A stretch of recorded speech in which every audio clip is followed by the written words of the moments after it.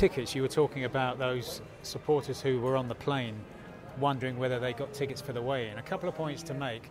There were fans who used to come to watch Ricky Hatton who got on the plane with no tickets and knew they weren't going to get tickets and knew they couldn't afford to get tickets from a scalper or a touter.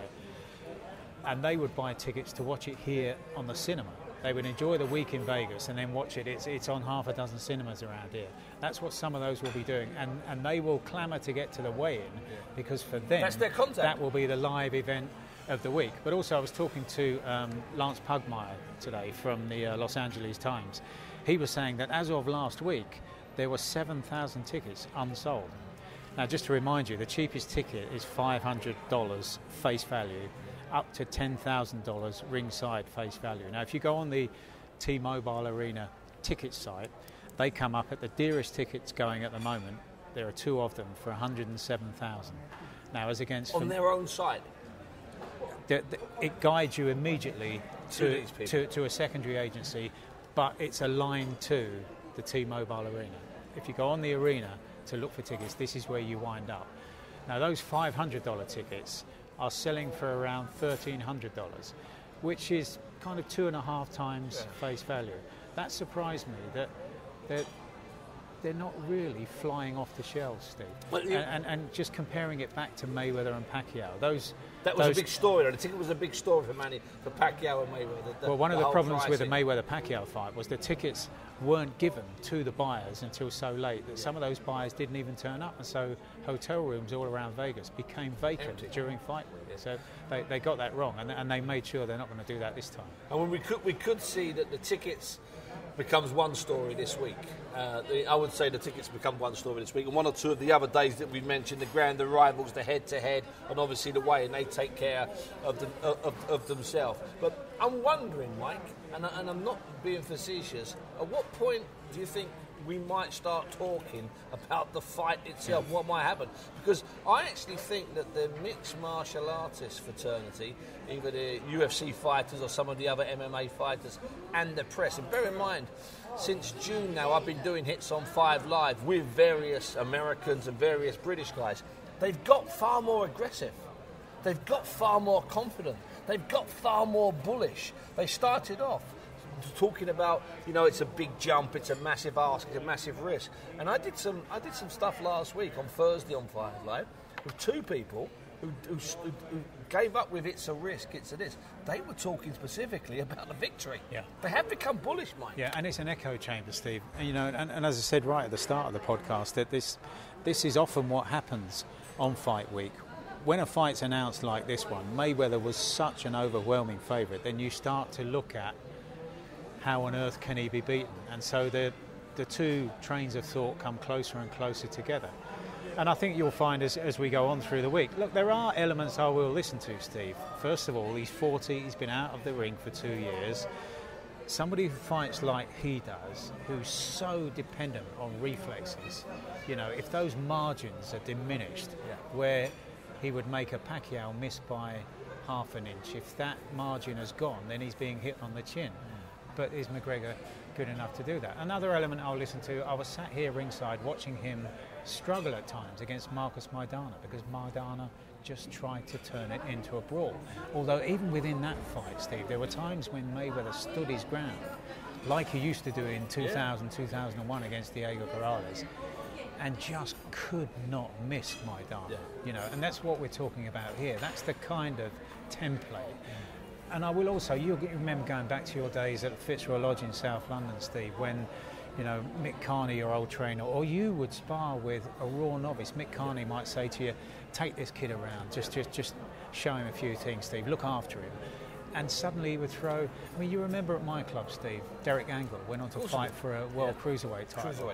Well, at one stage I was weighing about 9 stone. He turns up at the club as this rough 14-year-old weighing about 9 stone. And I was asked to take him around, and he just suddenly threw this right uppercut from absolutely nowhere, and it stung me, and I just thought, where on earth did that come from? And there is that kind of chance that McGregor would do stuff that's so unpredictable that that Mayweather might not read that. Mayweather would read anything that's conventional that he's seen before. But see, I don't disagree with that. I completely agree, but I do find it slightly insulting, this idea that Mayweather has never met a boxer like McGregor before. Because this guy went to the World Amateurs when he was 16 or 17. I think he went illegally, if I'm not mistaken, out in Berlin. And suddenly, he was fighting guys there. So let's say he came up against a Cuban there with free calm, because a Cuban with normal arms doesn't go onto the boxing program. And all the way through his pro career and his amateur career, and both in sparring and in fights, he fought all kinds of guys. Yeah. He fought all kinds of guys. And to go back to something I said at the top of the program, having watched some of McGregor's victories in the octagon, in the UFC octagon, and because over the last few years, you watch them out of the corner of your eye. You don't stay up till 4 o'clock with a popcorn to watch him live, or 5 o'clock, but you catch it clip. Yeah. But I studied them a little bit this afternoon, and he's actually less impressive as a boxer than I thought he was. He's actually gone down in my estimation as a boxer. But you see, I can't quite get my head around it, Steve, because I don't watch UFC and MMA, so it's so difficult to try to transfer what he's doing in those UFC fights to a boxing ring. Yeah. I mean, one thing that struck me straight away is that he's very, very awkward going backwards. Yeah. So if Mayweather was to step on the front foot or even just hold his ground in the centre of the ring, this is not even a contest. Yeah. But it's how Mayweather decides to play. And sorry to stick I'm now a UFC expert hat on again. But that whole loss just last year to Nate Diaz, and everything on that particular fight is blamed on the fact that McGregor at very short notice has to move up in weight because an opponent falls out of bed. But if you look at Diaz's body, and you and I look at fighters' bodies all the time, Diaz looks like he's had to crash the weight to get his name on that lucrative contract.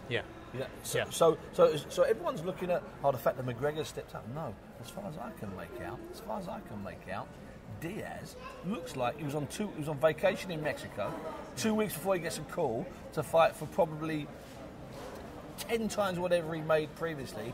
But here's the problem, Nate. You've got to get down to 200 pounds, 170 pounds, 180 pounds. And he would have said in his head, but I'm 230 at the moment. I'm eating hot dogs and drinking beer in Mexico, kicking back in Tijuana. He lost the weight, and he looked dreadful physically. So we're all giving McGregor a break in that fight because he stepped up in weight. What about the guy that smashed him to bits, who had to, I reckon, probably lost a stone in 2 weeks, if you have a look at his body. Mike, listen, we forgot to do this last week talking. There is British interest on the bill. Yeah. Quite heavy interest. Yeah, and I like the fight. I think potentially it could be the fight that we're talking about as the best contest afterwards. Nathan Cleverly against Badou Jack, and I was here for Badou Jack over in Brooklyn for Badou Jack against James DeGale earlier in the year. I like Badou Jack. I mean, he does nothing spectacularly, but he's very, very strong. He'll be in front of Cleverly the whole time. I see this, Steve, as very similar to Cleverly over here in the States in Chicago a couple of years ago against the teak-tough Pole, Andre Fonfara. Yeah. Great fight. I actually never thought Cleverly was going to win that fight. Might have been a career-shortening fight for Cleverly. I know he's come back. He had a year off after it as well, so you're right. I know he's got this sawn-off version of the WBA light heavyweight title, but I just see this as a fascinating clash of styles. I think it could be the fight of the undercard. Can I just give you a stat? I tell you, I did some work today. I might have a night off, which is an odd thing to say in Las Vegas. I might actually go to bed in a moment at about 9 o'clock or whatever it is. His last 4 fights, Badou Jack, okay? 4 of them have all got the points. He hasn't lost any. There's a disqualification because his opponent failed a drug test afterwards, and the fight was a draw. There's another draw, there's a split and a majority draw. So that means if there's 4 fights, that means there's a total of 12 judges who've scored his last 4 fights. That's 12 judges. How many of those 12 judges do you think scored for Badou Jack, who, as you say, does nothing exceptionally but does everything well? How many of the 12 do you think have scored for him? 5. 5 of the 12. The man has clung on to world titles by a sliver. George Groves and James DeGale are still fuming.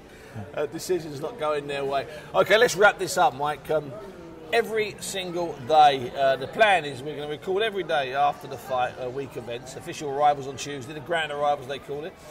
Wednesday and Thursday, press conferences, the weigh-in on Friday, which will be fantastic, and then, of course, the fight on Friday night. All of these things will be happening overnight in the UK, so the podcast will be there first thing in the morning when you wake up, and we'll bring you up to date with whatever's happened. Now, if you subscribe to the podcast, you can do whatever you want, and it'll just be there in the morning. It's quite simple. You don't have to go and chase it. It'll be waiting for you. Now, just to say, if you're listening to this and you're a mad MMA fan, we will involve some of the others, people from the mixed martial arts business, the UFC business. But I can assure you, if they sit there in front of me and say that McGregor's going to knock him out with the double loose slingback, I'm going to actually ask them to stand up and demonstrate the punch. I am, Mike. I'm sorry. I don't really care. We've got to get some of those guys in and they can do it to your face. I want them to say, no, it's not going to happen. But you know what, Steve? When we were talking that night, when the fight was announced to Phil Williams about 11:30 at night, even then, as we were chuckling down the line, I didn't think we'd get here, but we're here in Vegas. And if ever a fight belonged in Las Vegas, yes, this is the one, isn't it? If ever there was a fight that not only belonged in Vegas but was made for Vegas, and a fight that the alternative ending, i.e. McGregor wins, that could only happen in the fantasy land that is Vegas.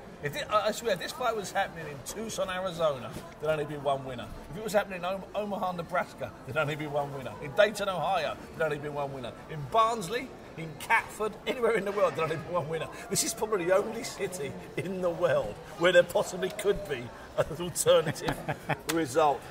And don't forget, commentary on 5 Live, Saturday night here in Vegas, Sunday morning in the UK.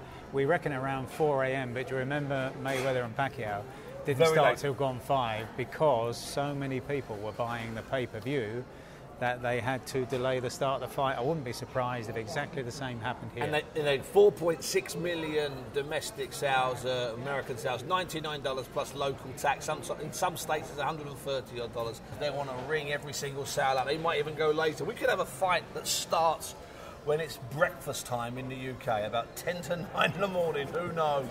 We're going to be daily from different restaurants, different bars, ringside events and gyms here from Las Vegas. I'm Bunce, here's Costello, it's BBC 5 Live. On digital and online. This is BBC Radio 5 Live. bbc.co.uk/5live.